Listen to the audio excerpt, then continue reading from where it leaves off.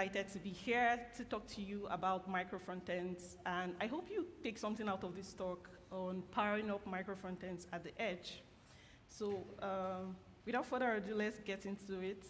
I am Egwuenu. I work as a developer advocate at Cloudflare. Like Flo already said, I'm very active in the community, and that has led to me being awarded a few community programs, ambassadorship, whatever that is. All right, I'm sure most of you are familiar with this meme. Are you? Hands? Okay. Oh, okay. So I have to do justice next, trying to like make it make sense. So let's all imagine everybody here is that guy, and you are sitting in a room filled with fire. Of course, the thing you would possibly do, human instinct, is to run, right? But no, you just sit there and you're sipping your coffee and you say, everything is fine, it's all good. So let's imagine that this scenario is how developers that are working with monolith applications, especially in large-scale platforms, currently feel, because working in a monolith application can oftentimes be difficult to scale, maintain, and trying to keep up with all the latest changes in the industry, feature requests that comes in, could be very, difficult to work with. So the developers are just there sitting, trying to continue working on the code and exclaiming, this is all fine, it's fine. Meanwhile, it's a pain deep down. Next to that, I would like to talk through a life cycle of monolith frontends. But if anyone here is not familiar with the term, monolith application is essentially an application that is built as a single unit. All the front-end, back-end databases are all in one application, right? And you typically have a team working on that. So that's how it all started. Moving from that, people decided that it would be nice for us to just split our teams into front-end and back-end, right? And then microservices came where everybody felt like it's nice for us to split up the back-end logic into specific functionalities and have like specific teams working on that. So essentially microservices are your back-end logic that are split into different services according to the specific features that are dedicated to it. But the problem still remains that the front-end part of the code is still a single unit, and that essentially is still a challenge. One of the biggest challenges that comes from that is that the front-end application becomes slow and also have like a very bad user experience. And when you think about this, think of like applications like maybe ebay.com. These are like large enterprise applications that if you have one single front end for that, it could be very taxing and daunting to work with. Another challenge of a front end monolith is you have increased technical depth. Of course, with large applications like that, over time you are incurring technical depth, and it's also very difficult to scale and maintain those type of applications. And lastly, it takes a lot of time to actually have stuff shipped, right? So you have long development cycles due to the complexity of the application. And that's where micro-frontends come into the picture. So micro-frontends, the rescue, the front-end community decided that microservices are good for the back-end folks. I think it's time for us to also adopt it. So essentially what micro-frontends is your front-end application split into smaller independent components that are shipped and isolated. So yeah, micro-frontends aims to break down your web applications into smaller independent components that you can deploy and use even specific technology stacks. So you can have a micro-frontend that is React, another that is Vue, and they all are pieced together, right? So instead of what we had before, we now have something similar to a vertical team where instead of having a front-end, back-end team, or if you're using microservices, instead of having a back-end team split up and then one singular front-end team, what you see in common organizations that utilize micro-frontends is you have separate teams that are working on specific functionalities. So in this example, if you're working on an e-commerce application, you probably have a team that their work is focused on shipping the checkout system of the application. So you have a front-end, back-end, sometimes a DevOps engineer on that team. You also have like someone dedicated or a group of people dedicated to making sure that the search works on the platform. So this is all great, and I feel like this is where a lot of development teams are moving towards. I'm going to be showing a demo, one of which is this cloud gallery. Essentially, it's an example application that has micro-frontends implemented on the server side. Each of the micro-frontend is self-isolated, they are deployed individually. The good thing here is once you have your application split up, you can have like specific teams that are focused on building that out, and then overall, the problem here of having like a large application being difficult to manage is solved. But yeah, when you have your front-end, micro-frontend deployed as a client-side application, it is great, it's all good, but it also comes with its own challenges, one of which is with everything on the client side, you're always going to be fetching JavaScript files, and oftentimes that leads to slow performance and also slow page builds. It's also very impossible to tree-shake some unused libraries when you have a mixture of different fragments or different components all pieced together on the client side. Finally, if in your experience, if you've done anything on the client side, maybe like a typical Vue.js app, hydration or server-side rendering is quite difficult to accomplish there. So that's why I'm here and excited to be sharing with you how to actually do micro-frontends on the server side using Cloudflare Workers. So the web experiences team at Cloudflare actually worked on these demos, and I guess I'm going to be sharing with you. And they've done so much work to enable this be a thing that you can actually do on the server side. So if you're not familiar with Cloudflare Workers is essentially a compute platform that allows you to deploy high scalable application on the edge using different points of presence that we have across the globe. So you have typical JavaScript functions that are shipped and then accessible to your users wherever they are located. This example here is an example Cloudflare Workers script. It's written in JavaScript. It has a simple, essentially what it's doing is returning a JSON response about this conference to the browser.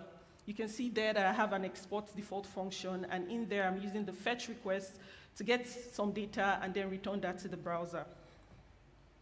That is a typical syntax for writing a Cloudflare Workers, right? But I'd like to show you a bit more examples of what you can actually do with Workers and also using that to build a micro-frontend. So yeah, for the demo that I'm going to be showing you, if you want to try it out while I'm showing you, you can quickly scan that QR code before I move on to the next slide. You can play with it on your phone or on your laptop. It's pretty nice. Okay, let's move on. So yeah, the idea to actually get your micro-frontends to the server side, we call it the fragment architecture, right? So looking at this diagram here, you have a parent fragment and then individual child fragments. Using the example demo that I will show you in a bit, you have separate fragments that are actually independently deployed workers. So imagine that you have a main application, right? And in there you have several different components, the header, the body, the footer. Each of them are actually deployed workers that live independently and isolated from each other, but they are all pieced together using the main fragments and then streamed to the browser. You don't essentially know it, like if you're already playing with that app, you won't notice that there's separate applications in real time unless you're told or unless you are here and I'm telling you that, right? What's even more interesting is how you can actually go on to break up the fragments. So you can have a nested fragment within an actual worker, right? So for example, the body has two different fragments, a filter and a gallery within that. All of these are isolated. They work on their own. You can also piece them together to form an application. So how does this work? How were we able to put this together? So the syntax that I showed you before was a singular Cloudflare Worker scripts. Now, Cloudflare Workers allows you to deploy your application using different frameworks. You can use JavaScript, TypeScript. For this example, it's using JavaScript, and each of the components are actually deployed. They're actually deployed workers. So you have like the main parent fragment, which is there in a separate directory. You have the body, the filter, everything are living like isolated from each other. But how are you able to actually get them to interact with each other? So we're able to do this using something called service bindings, right? So service bindings are a much faster way to get a worker to talk to another worker. And you do this using like configuration in your Wrangler configuration file, which is something that a CLI tool that you use to build Cloudflare Workers. Typically, if you were to do this on the client side, you have to make HTTP requests from one micro-frontend to another, which in the long run can also cause like performance overhead. So let me show you the demo quickly. I just need to try to get this. Okay. So the first demo I would show you is using the fragment architecture. Now, this is a cloud gallery that lists like several different pictures, and I'm going to go over to show you actually how they are being, pieced together. So you have the header fragment, the body fragment. Inside the body fragment, you have a filter and a gallery. Now, the interesting bit is they all work independent of each other, so you can easily go to the gallery fragment. Everything there works. If I try to search for, let's say, cloudy, that's the word, you can see that the filter works and the gallery is also working all together. If I isolate the body components and also try to do the same thing, dark, promise I can spell, dark, you see that everything is working like as separate workers, right?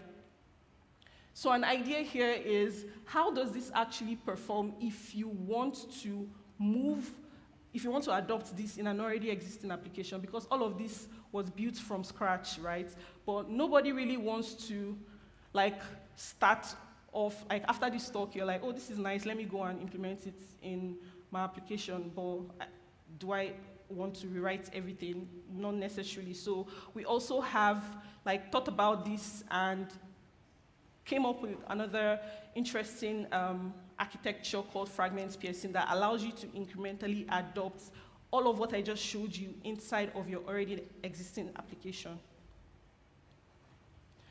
So looking at the previous monolith front-end that I showed you, where the front-end piece is all pieced together as a single unit, what will happen if you were to incrementally adopt your micro-frontend is you'd have some part of the application be like a legacy app, where if you're typically using React, it's still a React app, and then you can incrementally adopt. So maybe you have a component, an e-commerce application in this case, maybe you have a checkout component or a login component.